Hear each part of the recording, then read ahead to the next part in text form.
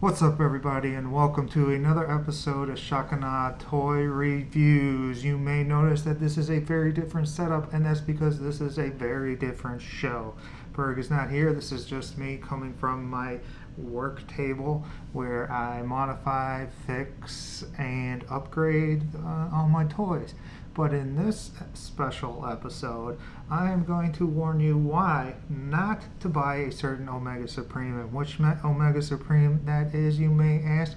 That is DX9. I believe they are calling him Gabriel. That's his fake name. You may also be asking yourself, why is that idiot covering his face and wearing a silly kind of mask? Well, there's a couple of reasons. The first reason is it's a joke that I find kind of hilarious. Berg finds stupid. We'll see if you can figure out what that joke is. I'm not going to tell you. And also because I'm still getting over having my tonsils removed and my mouth is kind of puffy, and this is my excuse to cover it up. But it's more about the joke. So, back to the DX9 Gabriel situation. Why should you not buy this toy? Well, you may have or may not have heard that there are joint problems with him. Incredibly tight joints. First, I'm going to move Mr. Bone Crusher out of the way. And now I'm going to bring out my copy of the DX9 Gabriel. I will tell you that I do have 3 versions of the Masterpiece Giant Omega Supreme. Obviously DX9. I do have the fan toys. And I also have the Weijing one. We can discuss those further, maybe, possibly, I don't know. But here is my DX9 Gabriel. Take a good look, folks. Yep. Now, we'll get to why there's only half of them. But the main reason, let me show you something right here. It's just a simple moving his legs forward. Alright, here we go. Like, you get ratchets in legs usually, and that's a good thing because like a big toy like this, you're going to want it. So let's move it 1 click forward. Are you ready? That's the first click forward. Okay? And that was not me acting like that was hard. That was hard. Very, very difficult to get out. Let's get 1 more click forward. I can't even. If he can get 1 click forward, I don't know. It's a tough push, and he does have skirt flaps. Let's put it back.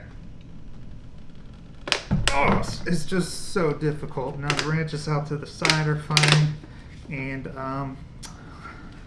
it's also like that with the other leg. Boom, that one was a little easier. You can hear the giant pops in them, and that was not fun. Posing him is not good in my opinion, and almost all of his ratchets are that tight, including arms, I believe, if I can remember.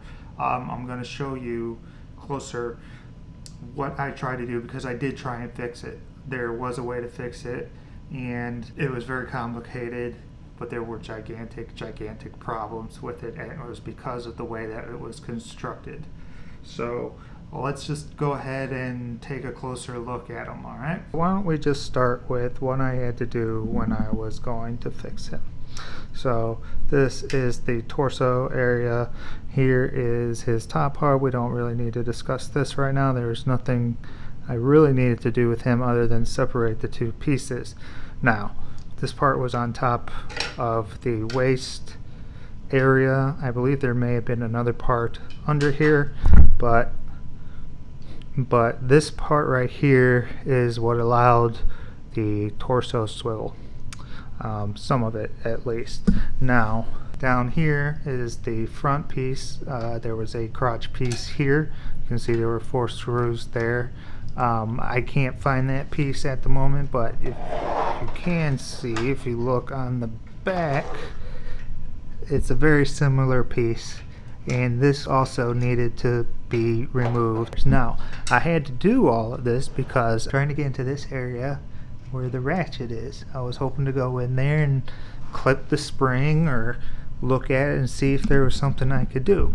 So there's a lot of figuring out, and there's a lot of screws to take out Lots of them were difficult, but it was something I could work through. You can see screw holes all over the place on this. There's screw holes on the piece that was below it, and all of these screw holes. This piece was supposed to come off, I believe, in a way so I could get under here and separate it so it could get to the legs. And what I had a problem with was, especially when I got to these screws here, I was able to get either on the front here, or I'm sorry, either on the back here or the front. When I got to these, there was at least one or two that were in there so tight and drilled in there so tight that they had stripped the screw. And it's so deep that there is no way to get it out. I tried. I mean, this was a multiple hour endeavor. I tried my best to do it, and there was still no way for me to get it apart. So basically I had taken apart this guy, and there were parts that were stripped. The screws were not great quality. One of them may have broken. That's not too big of a deal for me because I do have screws of that size. Kind of saving grace is I believe I could probably still transform him into the base mode, but at this point it really doesn't matter. So that was the biggest problem with this DX9 Gabriel. The other issue was the hand, which again is another area where the joints are extremely tight. So let me demonstrate just the fingers here. Hear that? The top part here isn't that bad. It's a softer ratchet. That is way too tight for a finger. Just, you can hear it. Oh, what's that one? No ratchet in that one at this, because it snapped. It was so tight it snapped. Alright, now let's just compare that to Fans Toys hand. Alright.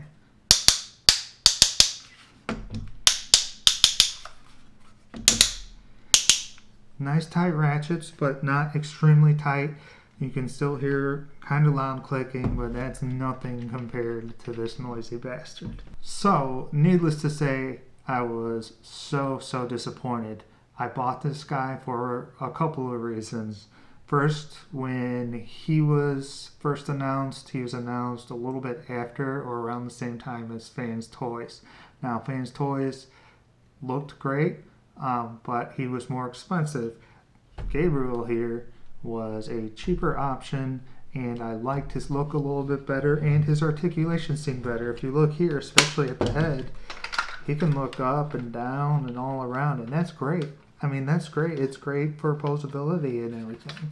But unfortunately, the other quality issues that he had just overshadowed the positives about him. And when your toy, not only when you try to fix it and it's put together so tightly, but it also like breaks. I mean, it's put together so tight, it will break. If you have this guy already, that's fine. If you still want to go ahead and get him and you feel like you want to take that chance, that's fine. But I am saying that I looked online and there were other people that had this problem with the legs, and people that also tried to fix it and I think fixed it successfully. So bottom line is that this toy upset me so much, and I feel with such poor quality that I am never buying another DX9 figure again. That just put me off totally, which is very unfortunate because I felt that their earlier offerings, like their Wreck-Gar, I think was called Splinter, was very good. I bought 2 of those. Their Rodimus Prime or Hot Rod, great toy, but I feel over the years, instead of getting better, they've actually been on a decline. So that's very unfortunate, and this guy, for the amount of money, should not have had any kind of these problems. If you've bought him, I hope you enjoy him. I'm not saying that you're an idiot or anything. If you haven't bought him, I personally highly suggest you avoid him. The Wei Zhang one would be my preferred one. He's my favorite. He was my toy of the year. He's cheaper still than the Fans Toys one, and he comes with cooler stuff and does a lot cooler things. Like his tank actually moves around the track, kind of like the old toy. very cool. You may be saying to yourself, oh, this guy's an idiot. He don't know what he's fucking talking about. He's covering his head, blah, blah, blah. You can say I fucked the toy up myself. Maybe I did. But tight screws and everything like that are always a problem with third-party toys. But this was horrible. And the finger especially, it broke because I just moved it. So that's just my warning. I'm telling you, I do not recommend DX9's Omega Supreme / Gabriel / piece of crap. I know they've all been out a while. This is probably not the timeliest video, but I did want to go ahead and share this. I've been meaning to do it for a while.